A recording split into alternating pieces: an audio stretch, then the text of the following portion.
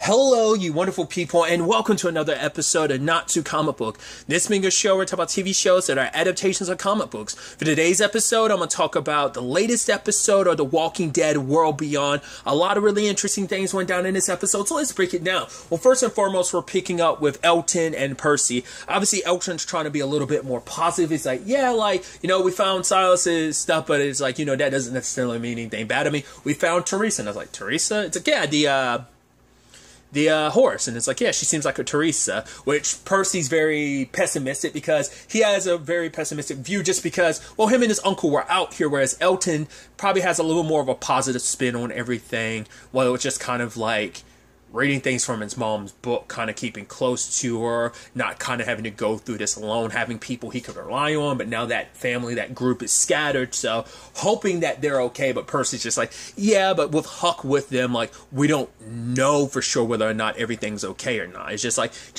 gotta be realistic about it. But it's the interesting duo to put together because, like I said, Elton is very positive, or at least tries to be, whereas Percy's just kind of like, yeah, I'm pessimistic, but that's just me being very realistic about it. So we don't know where everything stands, where everybody stands, and they end up coming across two people. It ends up being siblings, Dev and Asha, which the actress who plays Asha is also in Big Sky. She plays Max, which I always think that's so interesting. Not only when you're like an actor's in projects that are like close enough to each other, but when they're airing exactly at the same time too, I always think it's fascinating. Obviously Percy's just like, no, let's go ahead and con them out of it, because it's most likely like they come from some area, because like their turnips are like so very like uniform that means like there's gotta be like something where they're growing it, and it's like, but it looks like they're the only ones here, so it might be easy to con, which Elton is like, no, let's just ask them for any food they got to spare, because it isn't just enough for them. It's like, right, we're potentially going to find everyone and they might not have any food either, so we got enough to like support like 5 people worth of food. And it's like, right, but Elton's like, let's just ask. So he presents himself and is like, hey, my buddy Percy, he's the moment Dev couldn't find Percy, I was like, he's waiting for an opportunity to strike. But Elton was able to convince them just to give them food. It's just like, I love that he went about, and I was just like, what are you even talking about? It's like, yeah, apparently he's asking for food. So it's like, all right, they gave him 2 terms. He's like, oh, that's good. It's like, what's your name anyway? He's like, Percy? He's like, Percy, I thought you were friends. He's like, and he's like, no, I'm sorry. Like, it's like, oh, they're a bunch of con men. Percy's like, con men, really? And Elton's like, no, well, he used to be. And Percy's looking at him like, shut up. And it's just kind of like, no, he used to be, but this is, and they have to run, and I love it, and they're chasing after him, and at one point throws the hatchet at him, and then I love, Elton like, holy shit, it was just turnips. And they're running, but then also they end up stumbling across Dead, who are like underneath the ground, and kind of like foliage is kind of growing on top of them. So luckily Asha and Dev ended up helping them. But also it's like he gets bit at one point, but it's like, no, I'm fine. Like the jacket protected me, and I was like, whoa, it's like cloth armor. And then Asha decides to take it for herself, and I love Percy. Good thing she didn't like your underwear, because that'd be pretty bad. But it turns out they're the ones that we saw early in the episode, like putting flowers in the eye sockets of the dead. At the very least, it's Asha's thing. But I was like, oh, that's kind of an interesting. Even Percy being like, that's kind of a little culty. It's like, that's a little weird. Well, we'll get into that later. But it's like, where are we getting taken to? And then there's like those hazard sign, which I'm like, whoa. I was like, wait. I was like, no, it can't be. Like the way the area looks, it can't be. I mean, I guess there could be radiation, but it's like, yeah, it's definitely anything Fear the Walking Dead related. Like I said, I keep bringing it up every episode because I can't shut up about it, because I like I said, knowing the time frame, but I feel like all 3 shows are taking places not just in different places. I think they're all taking place at different times. Like, I don't know about Fear. I feel like Fear isn't on the same time frame as The Walking Dead, even at this point in time, because I don't know how much time skipping they've actually. I mean, there have, like, from season 3 to season 4, there was some time skipping. 1 to 2 was pretty instantaneous. 2 to 3, I'm trying to remember, did that pick up immediately after. Definitely there was time frame between 3 and 4, considering all that Madison built up. And then it was in the time frame after the stadium. That couldn't have been too long after the fact, but it is a situation of... It feels like Fear and The Walking Dead are, like, different. Like, because like I said, I think currently in The Walking Dead, it's been like 12 years since the fall. In this, it's been 10 years since the fall. And I feel like it's because also you have to account for the fact is that Fear went all the way back to the beginning of everything. And that was in 2015, and The Walking Dead came out in 2010. So, like, there's at least a 5-year separation. So that's why I even said this during Fear the Walking Dead, my review of the premiere. Like, I think Fear is at least, like, the information is out there probably. I just haven't looked into it. It's just, like, just my brain trying to, like, connect the time frames. But I feel like it's been 12 years on The Walking Dead, 7 years on Fear the Walking Dead, and 10. So that's why I feel like there's such a disparity timeline-wise. I could be mistaken because there might be a lot more time gaps that I'm not really considering. I know there was some time gap between 5 and 6. You know, so it seems like there's been a bit of time between 6 and 7 as well, but I don't feel like it's been like years. I think it just feels like it's been maybe months or something like that. The same thing between 5 and 6, I felt like months. Tangents and all that aside. But just the whole, like, hazard and stuff like that made me wonder, but I was like, oh no. I was like, or is that just signs to kind of scare people away? They put the mask on, so I was like, I wasn't sure, but it turns out they were scaring the crowd. Like, the moment, like, they arrived somewhere, I was like, wait, isn't this the perimeter? Whoa, I was like, so they're oh man, they're going to inadvertently bring, Elton and Percy to Felix, Will, and, Iris. But it turns out, no, it was done on purpose. They immediately knew who, because it's like Elton and Percy, and he was like, wait, you know my name? It's like, they knew the entire time. It's like, yeah, we were going to bring you back, but then, like, Percy stole from us, so we just decided to have a little fun. And it's like, that's a sick way to kind of have fun. I'm like, you literally, I mean, I guess it's like, if I wanted to kill you, I would have. They are really good and trained, because, like, the way Dev handled himself, even, Asha going for the legs, I'm like, sweeping for the legs and then striking at their heads, I'm like, whoa, that's pretty skilled. Even at one point in time, she does, like, that, I don't know what you call that, like, no, a roundhouse kick. She does, like, a roundhouse kick, and one of them was like, yo, holy crap. But it's like, yeah, like, that's why it's like, if I wanted to hit Silas with the hatchet, not Silas, Elton with the hatchet, I would have hit him, but I hit the tree on purpose just to scare you guys a little bit. It's like, that's kind of messed up. It was Percy's, like, did not Elton's. Like, Elton was trying to, like, no, go about it the right way, but luckily everyone's reunited, you know, and that's good.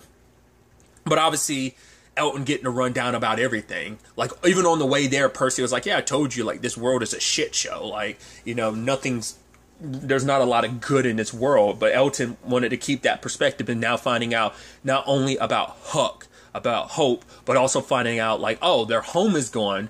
That even Iris's belief it was the CRM behind it, like, that reality sinking in is kind of a hard pill to swallow, like, kind of getting that thrown at you all at once. So, and Elton's over listening in, because it turns out Dev and Asha are Indira's children, and so, like, they kind of made the decision to bring them here, but some of the other head honchos in the place are just kind of like, no, like, don't bring them here. Like, you brought even more people, they're more trouble than they're worth. But, like, Asha and Dev are kind of like, we started this place, and then the CRM came along. It's like, screw them and their rules and just, like, their agreement. Like, the fact is, this was our place before it was theirs. Like, they came here after the fact. And so Asha ends up filling Elton in on a little bit about it. Like, their mom discovered this place. So I'm like, okay, so it's like a little, it's a weird, I feel like, I don't know if this would be considered derogatory or not, but it's like, it's a very, like, hippie-ish commune. It seems like it's what it is. Hence why, like, Percy was kind of getting, like, those, like, cult-like elements, but then praying and stuff like that over the bodies. Because, like, he calls, like, obviously they refer to him as empties, and she's like, empties? Wait, you think they're empty? And he's like, yeah. Like, it's like, we call them vessels because we believe their souls are still in there. At least by killing them, we're setting their souls free. And the whole flowers things is just, like, Asha's thing. Like, it doesn't seem like anyone else does that, but it's like, the fact is, like, oh, our mom found this place, so it's kind of like, maybe like a commune of sort for people to come together. So it is like a very tight-knit community, but then the CRM came here after everything went down and gave them supplies and everything. It's actually their ideas to put up the hazard signs and stuff to keep people away from, like, this place, as well as, like, the research facilities. Like, that's what the perimeter, you know, hence the name and everything, like, what they kind of serve as the perimeter, to keep what the CRM's, like, up to secret, and just make it so that people who come, like, it's all for show to be like, oh, this is a hazardous place or whatever. So I did like that Elton did try to be like, oh, can I get my, like, jacket back? And she's like, we'll see. I'm like, it'll be interesting to see whether or not he actually does end up getting it back. I think he will, but we'll see. But obviously there was a conversation between Iris and Percy. She's like trying to clean up his wounds. Obviously, like he could see like a medic tomorrow for like the full like coverage of everything. But just knowing like, you know, it's like, right, too bad we didn't really get to enjoy like the whole presentation of what you kind of set up for me. So he's like, yeah, sorry, just like after what Huck did to my uncle, it's like, I get it, you know, because he actually does look at her. He's like, you seem different. Because I think much like them, like he saw like that light in them, that light that hadn't been dimmed. You know, and that ends up being something, we'll get to it later, but that's what, that kind of goes alongside with what Leo was kind of bringing up to Huck of just like that innocence of being children, like that was taken from them. And it's like, the argument is like, well, you have to potentially find that balance of like, they felt safe behind that wall, but now it's like, no, now they had to be forced to kind of grow up and like face, you know, what the world is and face kind of the ugliness of everything, even though that's not what Leo would have wanted for them. Like they had to grow up too fast.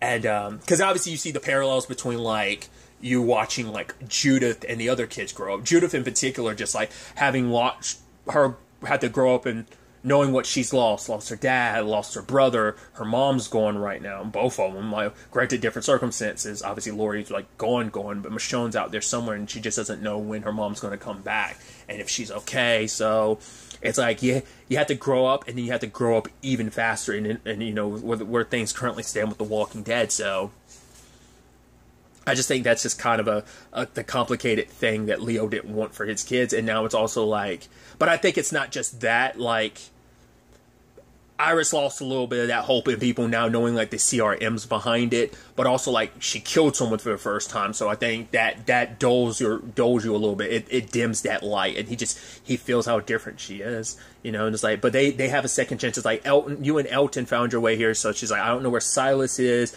and everything with hope and home, but at the end of the day, you guys found your way to us. It's like she kind of wants the belief that, you know, everything will work out. Like we have a second chance now. So, and I think it probably gave her a little bit more hope that everything will work out. So on that side of things, going back to like with the CRM and everything, we have the whole Huck and Dennis, and we get a little bit more explanation about their circumstances. Still not fully clear. Apparently Dennis did something back in the day, and it basically got him in trouble. That's why he's on like contamination cleanup, but also like Huck was kind of like affected by it. And so that's why she decided to go on this mission. It was more so her mom's idea, but this is her way to kind of come back and be put back on active duty. And she does like end up, it's like, yeah, some of the report had to be redacted, but Colonel Bills is like happy with what you've done, so you get to like, yeah, we're reinstating you, which she's happy, she gets to enjoy it until Leo rips her a new one about like all that he did, all you did. It's like, obviously you lied, you took like that innocence away from my children, like the roundabout way you got Hope here, like you lied to her, and now she's lying to me. Like, how can I trust anything you said? Just bring me Iris and Felix, because I can't trust you anymore. You can't be trusted. And that does sit terribly with her, because regardless of it was an assignment, she has to pretend like she didn't get close to him, but she did. Like, Felix was a friend. Betraying Hope does suck, because she did grow to care about Hope, and it's not just her. Iris, Elton, even feeling bad of like, she's also the one that set Silas up. It's like, yeah, the kid has his issues, but I set up an innocent kid just to do what I needed to do. So of course, you know, once again, she's still in the dark about what her family did. Like, her mom gave the order. Well, I'm sure the orders probably came from higher up, or maybe she's the one that just dissed out the orders herself about like the Omaha situation. It's like that was your home for a while too. So those were people you got to know. So after hearing that conversation with Leo, well, Hope is adjusting to, you know, life there, and obviously she's giving her dad some ideas about how he should tackle things, but it's like, right, you're just trying to distract me. And he's like, are you not telling me something? She's like, no, Dad, just like trust me on this. He's like, I do trust you.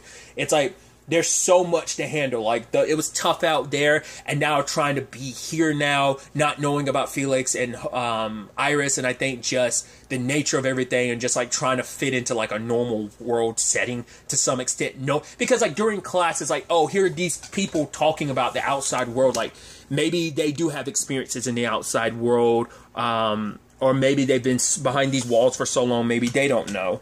that just like the people in Omaha, but it is also the in the campus. But it was mainly like all this like theoretical talk about it, stuff like that. It just reminded her of being on the outside, and it's just like that's an experience. Like I think a lot of them haven't really.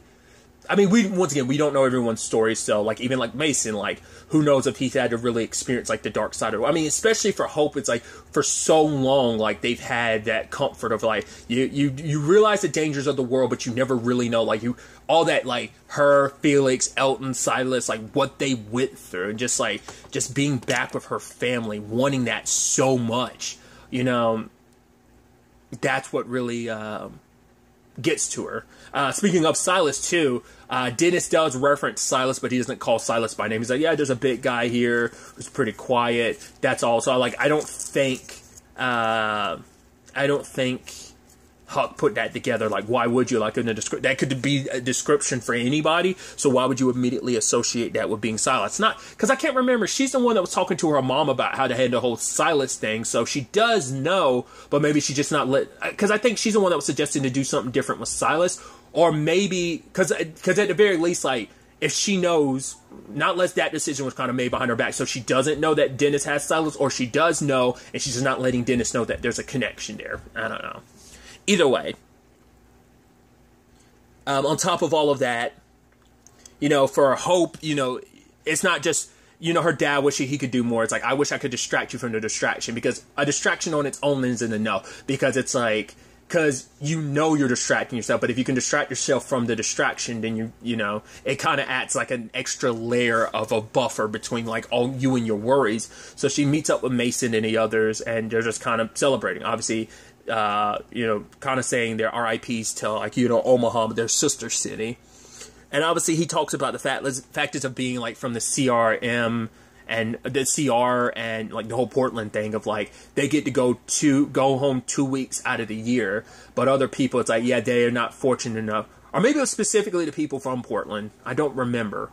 Like, because I think being from the CR, he gets to go home every 2 weeks. But then, like, people from Portland, it's never clear when they're going to get home. So, but them just trying to forget. They're playing Jenga and everything. But obviously being there, like, all the fun and just, like, stuff getting knocked over, it just made her think about the tire situation from season 1. So she's reminiscing about all that. And it's just kind of just like, how can I live this normal life? How can I be okay when I don't know if my family's okay? So she confronts Huck about it. It's like, it's been days. Like, we don't know anything about Felix or Iris. Like, I need you to find them. You said it's better for us to find them. We can't let, like, the CRM find them first, because then they'll start questioning what does Felix and Iris know. Like, so it's best that we get to them first. It's like, we need to do this. Like, I just need to know. I want my family back, especially because the sooner you bring them back, the less questions my dad is asking. Because my dad's going to start stirring shit up with all these questions. Like, because he already doesn't trust you. You also need to take me, because the moment you go there, like, they're not going to listen to anything you have to say if you go by yourself. Especially Felix. He's going to want to kill you. So initially Huck was like, yeah, let's wait till tomorrow, because she had dinner plans. But being around Dennis, whatever the case may be, she's like, because for her, his mishap led to some good stuff. It's like, because of your mishap, I ended up on my mission, and I ended up helping people. She's like, I ended up saving 5 people's lives who wouldn't have been alive if I hadn't been. So it's like, yes, your mishap, was it the wrong thing? Did it work out in the end? Yes, I will eventually get to the point that I can be okay with it, like, despite everything happening, but at the end of the day, like, I just can't be with you right now. Now, I don't know whether it's just purely from the sake of, like, right, what I'm about to get mixed up in. I think it's just, like, who can I, like, she does care about them. Like, the people, like, Felix, Iris, Elton, Silas, like, she does feel bad about it all. And she tries not to, because it was her mission, but that's the problem with going undercover. Like, you stay under long enough that you get accustomed to that life, being around these people. And so doing what she did, she does feel bad about it. It's not like her, like, she does have, it's not like she's a robot. She does feel things. Like, her mom might come off a bit like a robot, but she's a little bit more pragmatic than Hook is. So for her, I think it's kind of a similar thing of just like, she's distracted herself with this whole Dennis thing, but, it doesn't erase like her own guilt. And I think it's like, here I am living this life and trying to pretend like everything's okay, but what happened, and also what happened outside also happened. So like, I try to make this up not only to myself, but Hope as well. So she sneaks Hope out, but the lady that was she's like, oh yeah, like your mom, oh she's a great woman. It's like, yep, yeah, she sure is. But it's like, yeah, your position, like while you were out, like off, like not on active duty, I kind of took over your position. So Huck is kind of lying about like, oh I'm on a secret mission, so boom. But the guard, she's looking very suspicious, so she knows something's up. So I'm sure that's going to arise a lot of questions as Huck, Hope, and some CRM people, well, I think that's just some nearby guards, roll into the perimeter. And obviously, Elton's nearby with Asha, and then obviously Iris sees Hope, but you have your boy Percy seeing Huck too, and it's just like, oh, she did everything. Like, not only she tried to kill me, she brutally murdered my uncle. Like, yeah, he's got a knife ready for, but it's like, right, doing that's just going to cause more problems for everyone, so we'll see how this all plays out. Because at that time, Will and Felix were out, so they didn't even know about Elton and Percy yet. So who knows if they're back now. That will probably complicate things more if the both of them show up. That'd be a whole hassle. We'll have to wait and see. But I'm also interested to see if that information is going to come out where Iris is like, the CRM, they're the ones behind Omaha. It's like, Huck will be like, what are you talking about? Because she has no idea, and that's probably going to, like, maybe Hope's been thinking that same thing too, but who knows? Maybe only Iris has come to that conclusion, maybe not. But I'm definitely interested to see, like, now that they're there and a lot of tensions are running high, like, where all this is going to take us going forward into the next episode. What information is going to be revealed, what's just going to happen next in general. But till the next time we meet, be happy, be safe, live life to the fullest, and enjoy it. Good day and goodbye.